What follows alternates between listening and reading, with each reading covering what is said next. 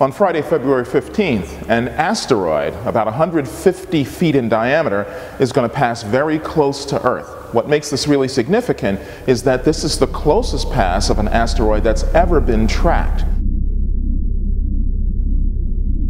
Its close approach will be about 17,150 miles away from Earth. That's well within the orbit of the Moon. In fact, it's almost the same altitude as some satellites that we have orbiting around the Earth in geostationary orbit at 22,300 miles.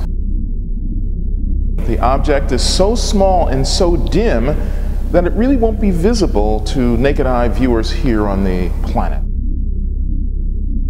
But the problem is, it's at the wrong time of day for us, out over the eastern Indian Ocean.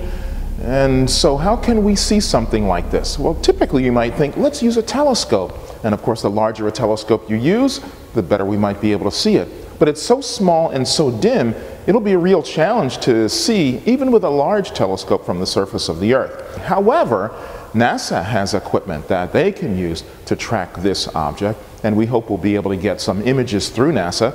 So here at the Franklin Institute, we'll set up monitors in the atrium so we can see whatever images NASA can collect and show us.